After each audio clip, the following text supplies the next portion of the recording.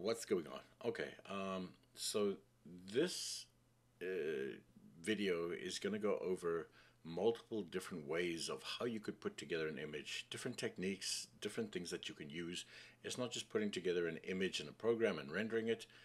It's about how we can take it a little bit further than that and learning different techniques of how we can put together an image, kind of opening up your mind to start thinking in different ways and how to put together something like this. Okay, I hope you enjoy, and if there's any questions, just go ahead and chat. Very nice.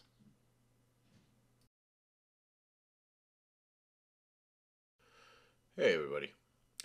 So basically what we're going to do is we're going to put together a tutorial from beginning to end of how I work.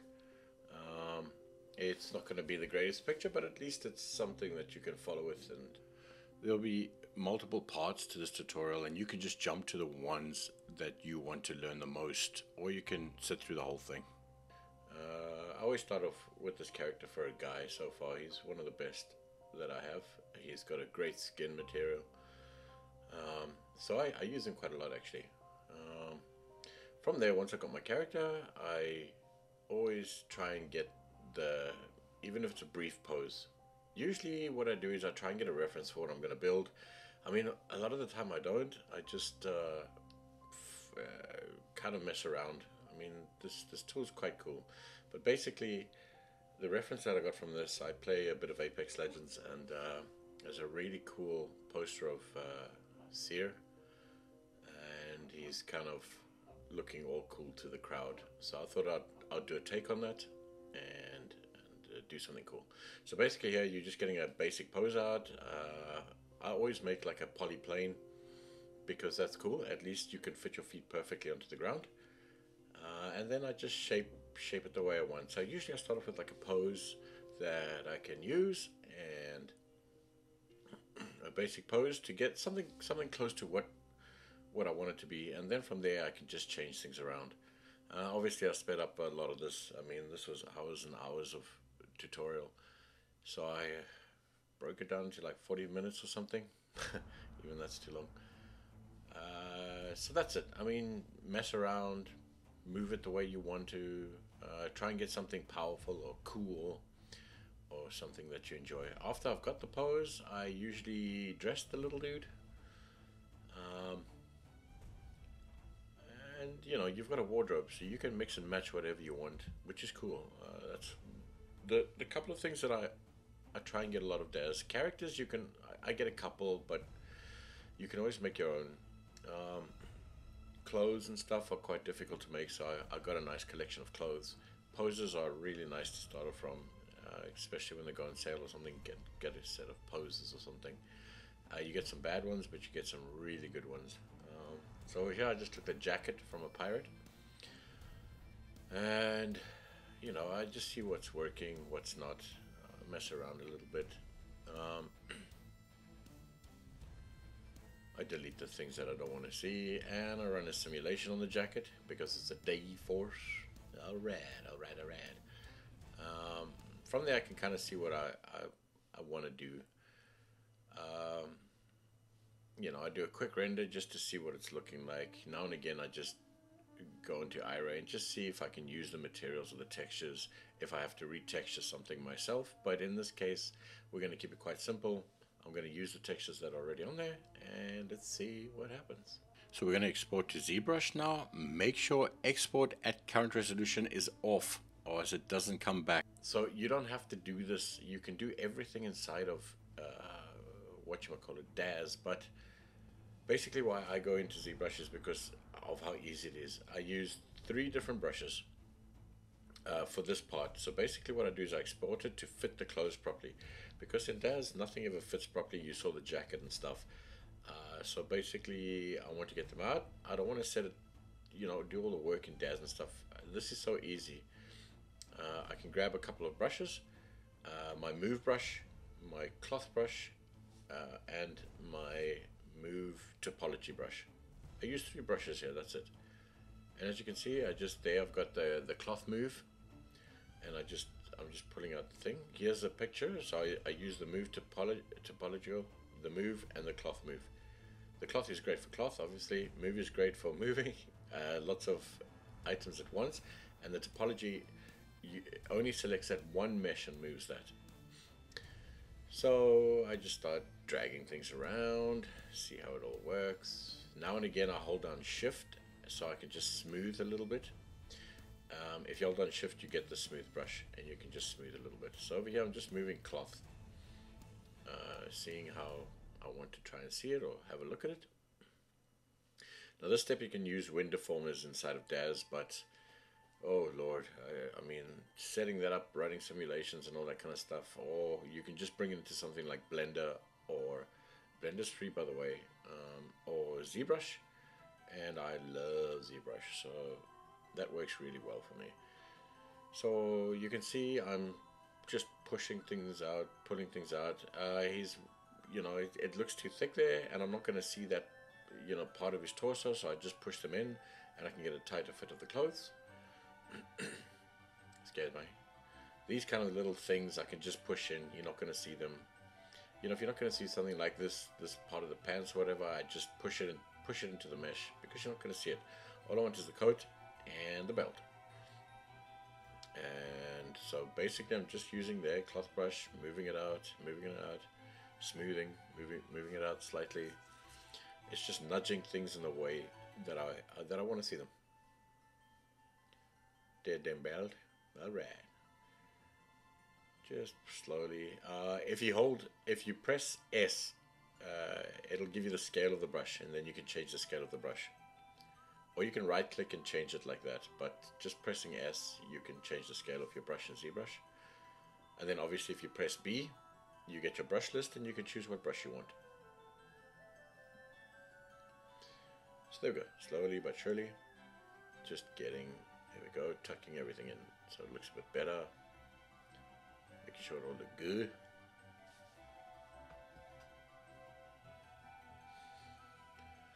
That's it. I mean, this part is just about having fun. You know, you don't do these images. Oh, this is a cool part. So like you kind of just dragging with the cloth brush, and you dragging because cloth gathers, especially if you got a belt, it gathers. So just for a little bit of realism, I start, you know, bringing out the cloth on the sides and stuff like that. Now this is a lot of fun. It really is. You know, if you're doing art, you're not doing it because you want to just quickly rush and get a picture out. You're doing this for yourself. You're doing this because you enjoy it. And this is ZBrush is a really cool program. Using multiple programs is great. Look, after that, you can hit the button Go Z. So you select the item, because it's multiple items. You can see on the right hand side there, the subtool. You pick the tool that you want by holding, I think it's Alt, and you click on it. Or you can just select in the subtool, and you say Go Z. It goes straight back into DAZ, and you can give it a name, and then it gives you new morphs. And there we go. You can just lift the morphs to 100, and it gives you what you've just done inside of ZBrush, which is awesome. It's such a nice workflow. Oh, I love it. Now, when you export it to ZBrush, you have to make sure that you're not using all your, if you subdividing it, your resolution, your subdiv, you have to have it on, you have to send through the base. So you can't send through the high-res version of these things unless you don't want to bring it back. If you don't want to bring it back and you want to take it to ZBrush into another program, go ahead. Right, so once I've got that, I take the hair, I add hair to him. I use the wet hair here, which is an awesome hair. But in this case, it didn't work for me. You'll see later. But in ZBrush, you know, go Z, push, do what I want. I use the cloth move because it works wonders with hair. Cloth move and move topological, because that grabs strands. It doesn't grab all the meshes, it grabs one mesh at a time. And so this is incredible. I mean, look how you can get incredible detail with this kind of thing. You can just see I'm just moving hairs out and seeing what it looks like. And then I can send it back. Boom!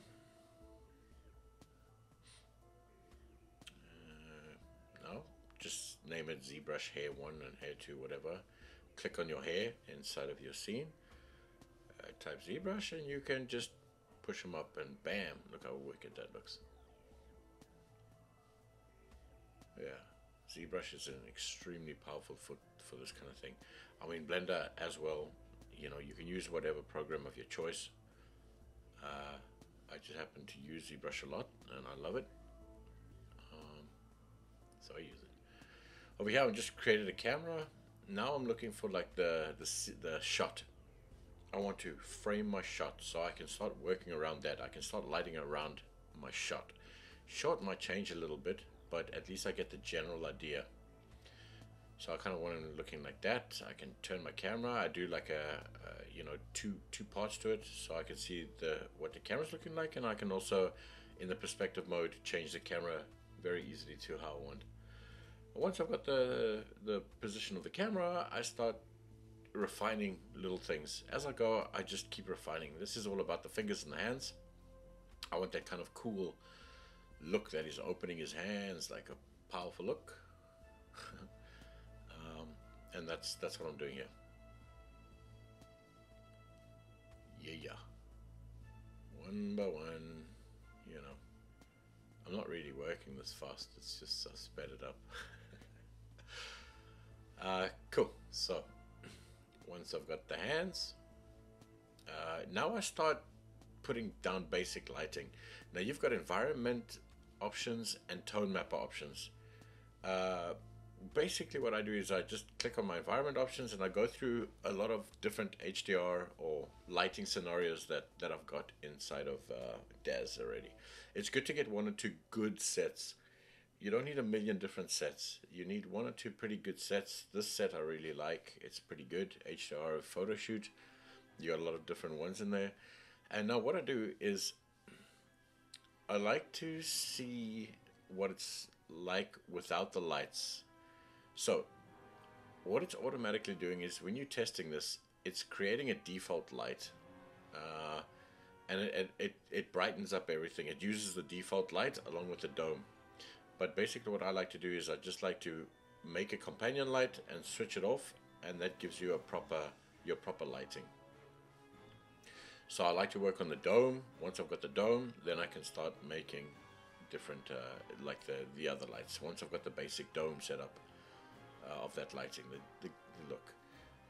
Okay, so here I'm just making one of them robots. These figures are awesome. Robot Soldier, they're fantastic, man.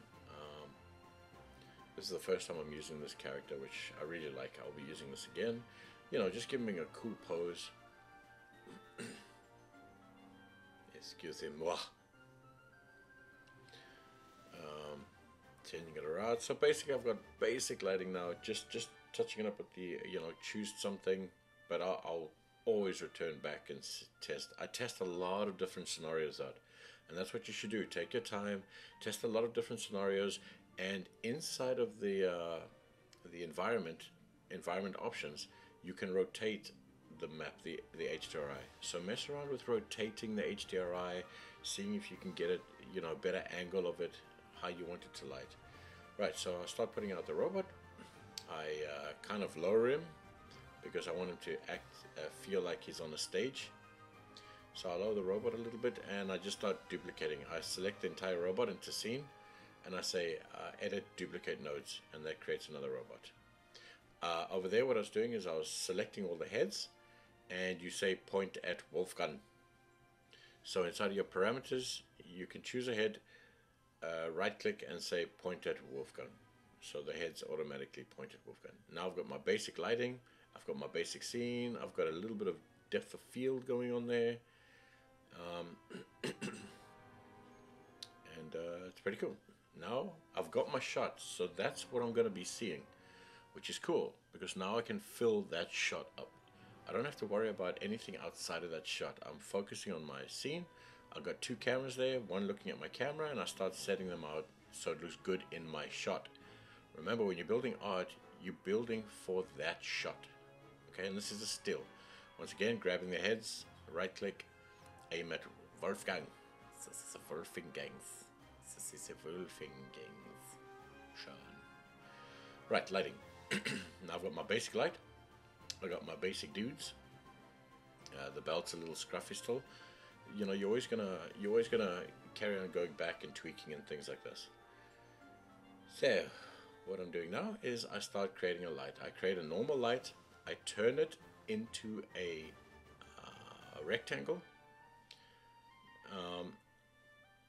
You'll see there right now. There we go. I turn it into a rectangle, and I start moving it around. Now, one thing how I usually light is I usually put the tone mapper down to, up to 15, which makes my entire image a little bit darker.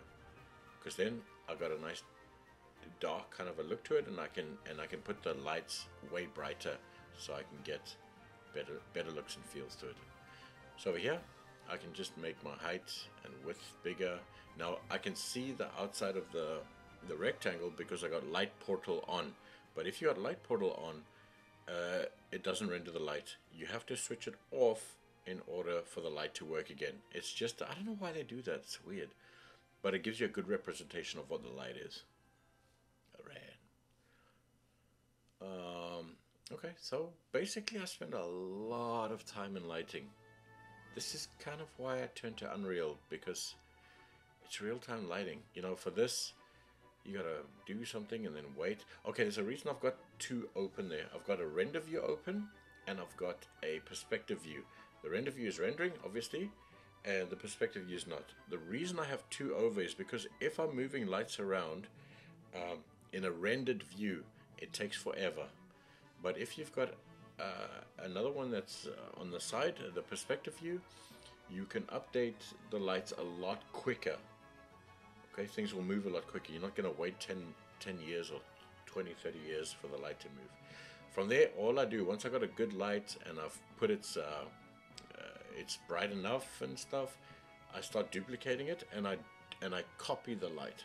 There's always an option. The third part is always copy the light, copy all the things that you've done to it, and then you can start moving that one out. Now remember that blue pointer, XYZ, the blue one is the opposite of that, is where the rectangle lights face. Okay, so not the arrow of the blue, the opposite towards the robots there. That's just an easy way of telling where your light's shining when you're dealing with rectangle lights. It's the other side of the blue arrow.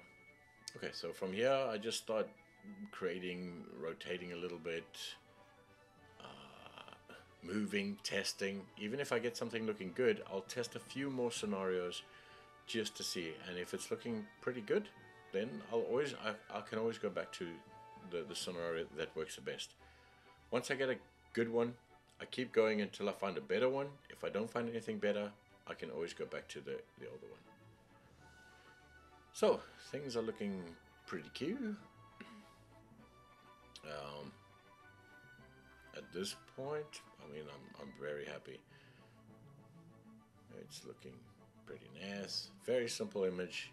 I mean, this is a very simple image that we're creating here, but it's just to run through a lot of the techniques that you can use.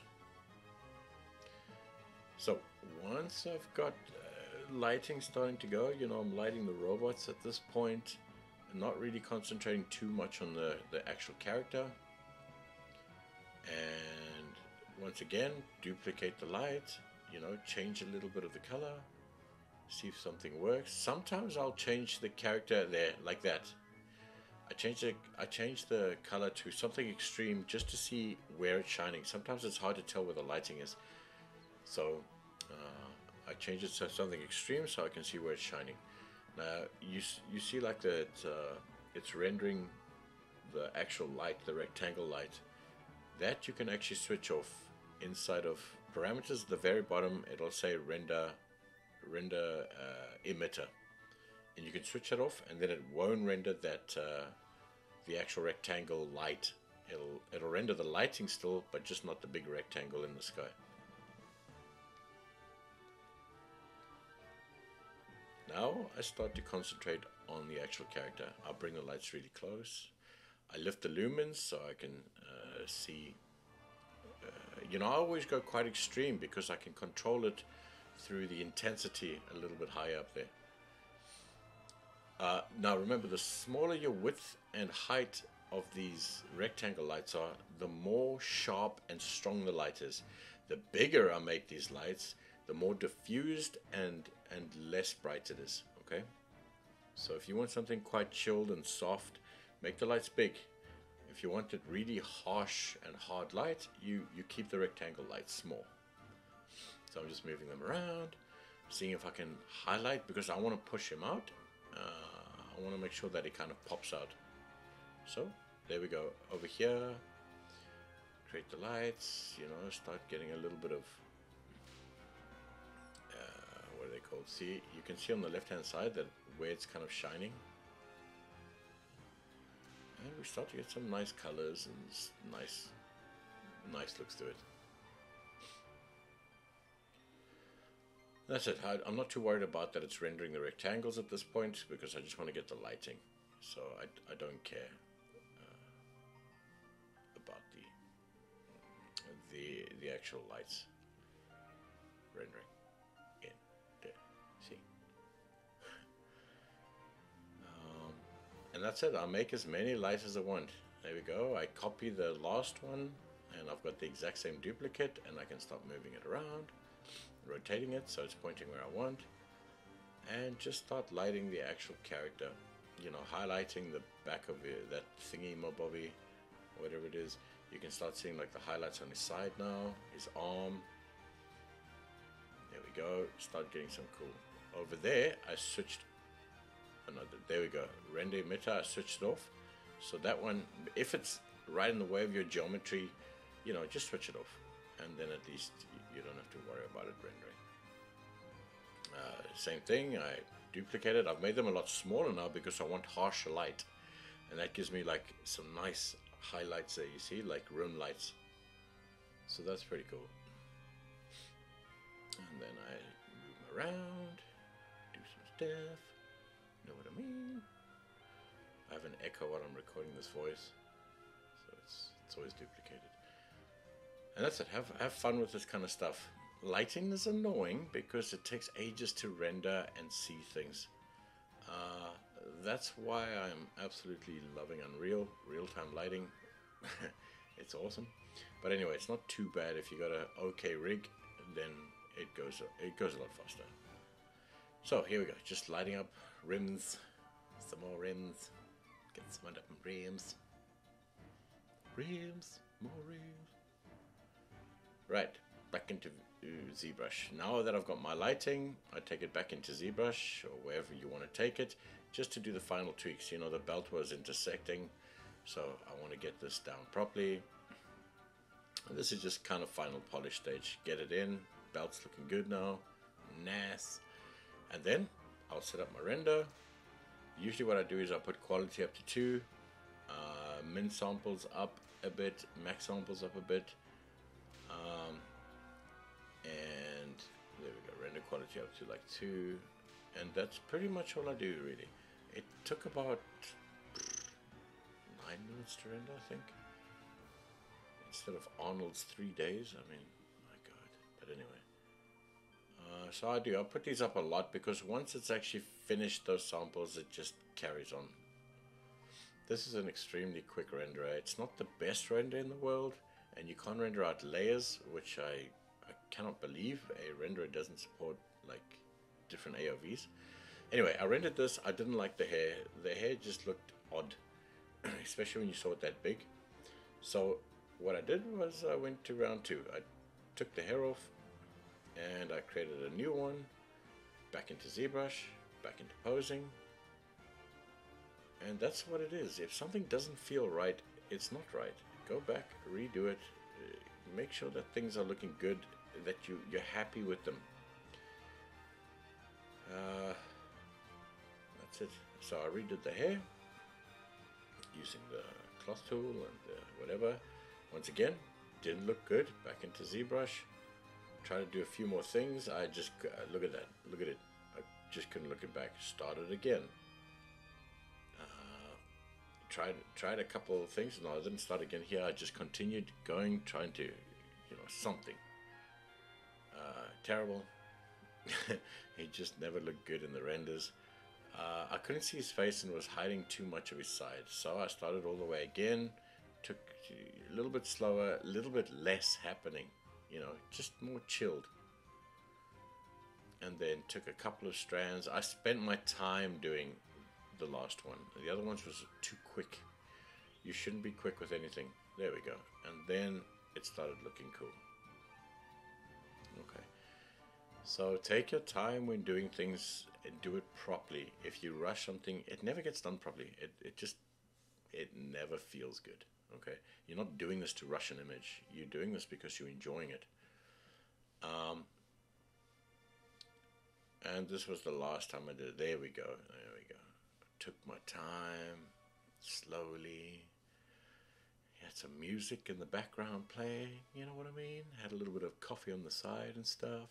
Chilled out, relaxed, you know. And went a lot slower. Used the right brushes, didn't rush things. Slight. You know, often it's slight touches to something that makes something look good. It's the same as emotions. You know, emotions are so subtle, and people always push them to beyond belief because they want them to be seen. It's not about that. It's about kind of being felt. You're not making it for the moment. You're making it for that instant. It's that instant second. It's not the moment. Probably doesn't make a lot of sense. But when I do emotions, it's never for the moment. A moment's too long. It's the instance. It's that instance within a moment. Anyway, got the hair. Finally, look at that hair, man. Look at that hair. That hair look good. So just changing the colors of the hair. Oh, I used that hair. It's pretty damn cool. Drager hair. Yeah. And for me, that was acceptable. So rendered it out.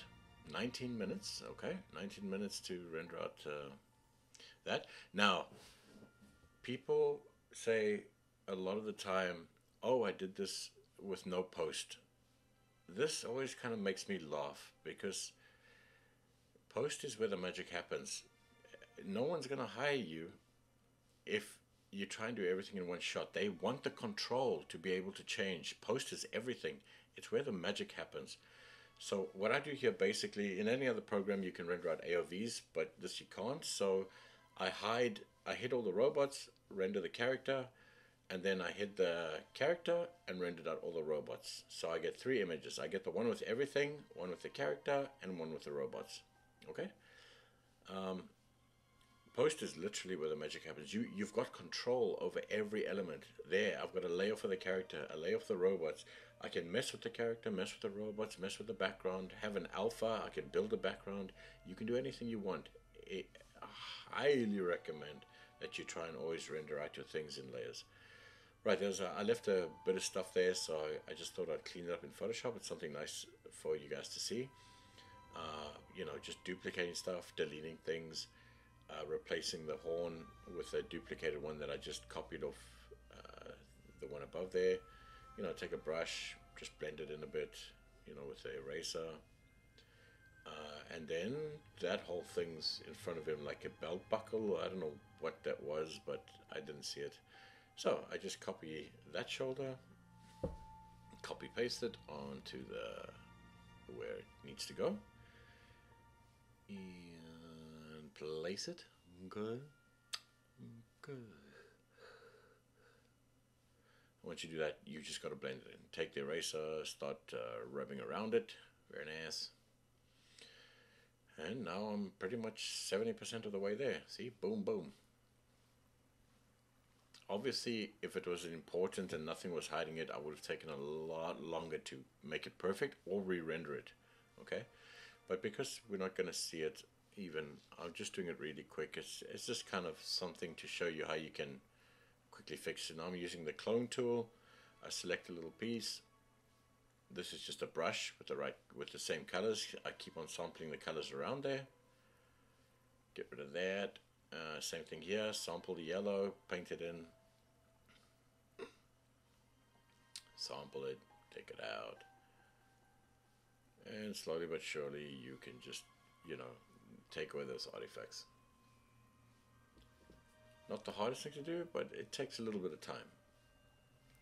And like I said, if this is going to be right up in the picture, close up, I would have either rendered it again or I would have taken a lot longer to get this looking right. This is just a slap-on job because we're not even going to see this part. There we go. Pretty easy, pretty nice. Use clone brushes, eraser brushes, and just normal brushes sampling the colors around there. There we go, sampling, doing whatever. And that's that part nearly done. Boom, boom, boom, just polishing, cleaning it up, blending a little bit. Photoshop's an incredible program. If you don't own Photoshop, you can get GIMP. GIMP is completely free, and honestly it does a ton of what Photoshop does. All the main features that I use in Photoshop, GIMP you can do the same thing. GIMP. What a name. And over here, literally just sampling things, using the clone brush, just getting it looking half decent. Like it doesn't have to look perfect. There we go, just putting that fade on the end there. Just kind of brushing it out a little bit so it fits in with the rest of it. There we go. Boom, baby. Perfect. Just sampling, just too much black there, and just filling it in. Okay, not too much time or effort, but restored. Now, because I got the robots on their own layer, you can start doing things with elements that you create. Look, I didn't create a perfect image here, but basically it was to show you what you can do.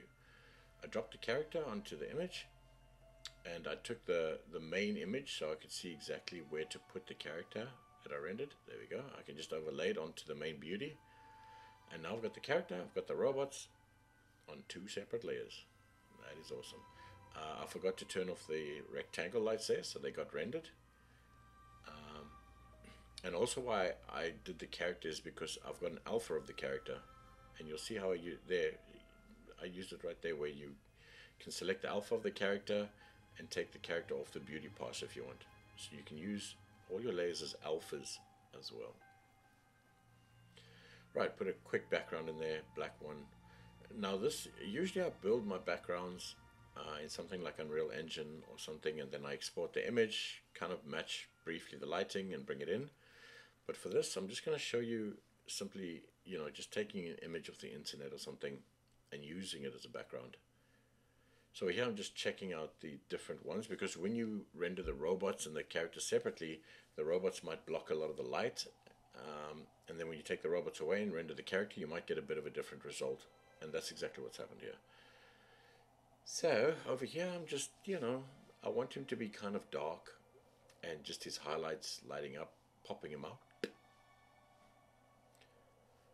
I should have spent more time on the render, translucency on the jacket and the, stuff like that. But we can go into different things like that.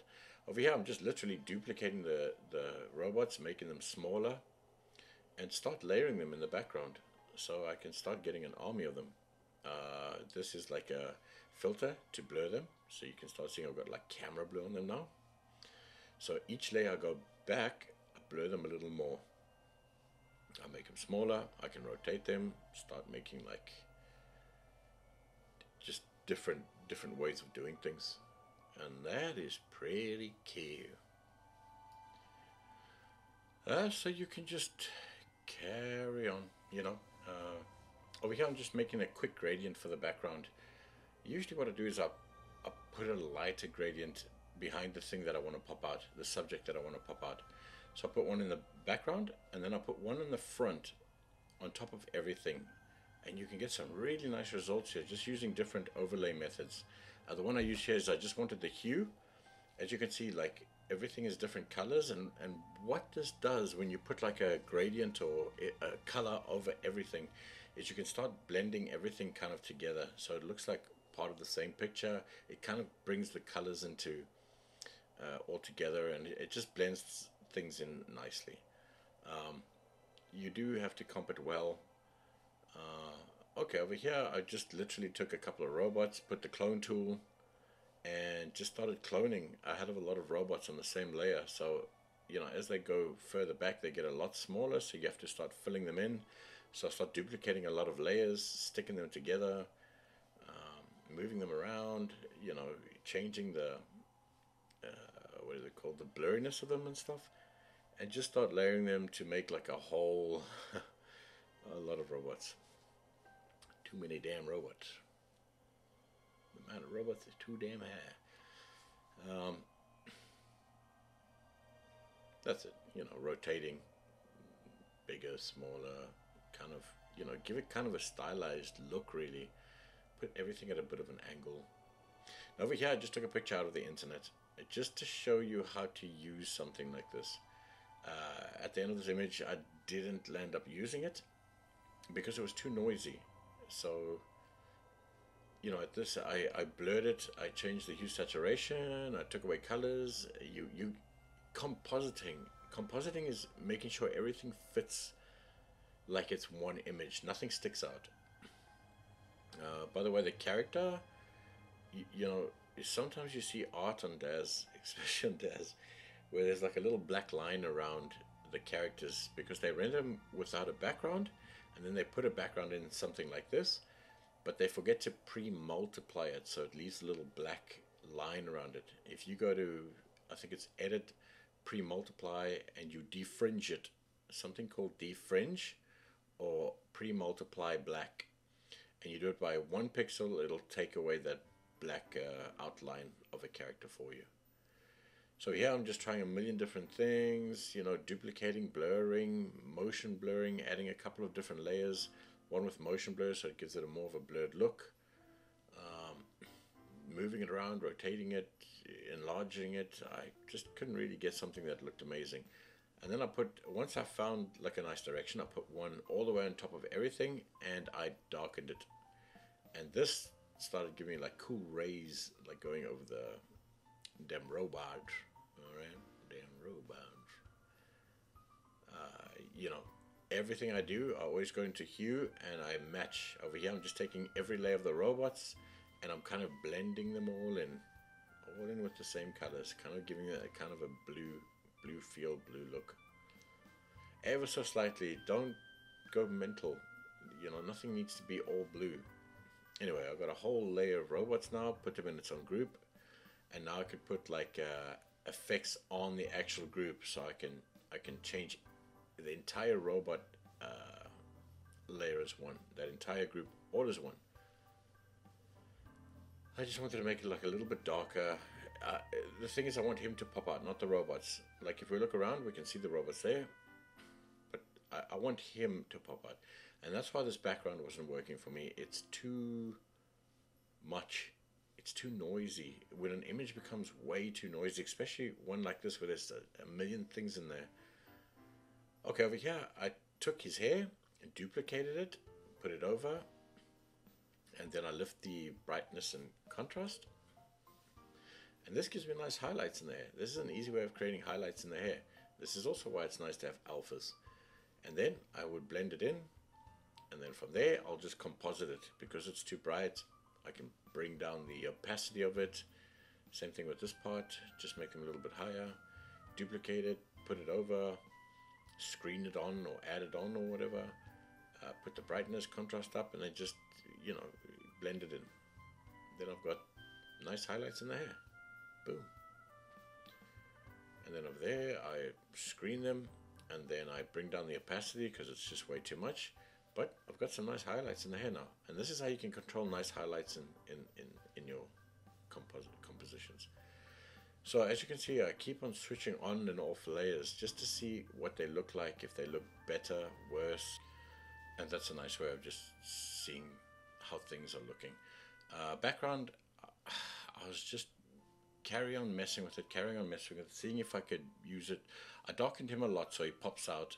Sometimes when you darken something in the foreground, it pops him out nicely, and I quite like that. The background, I wasn't enjoying it. It's too much.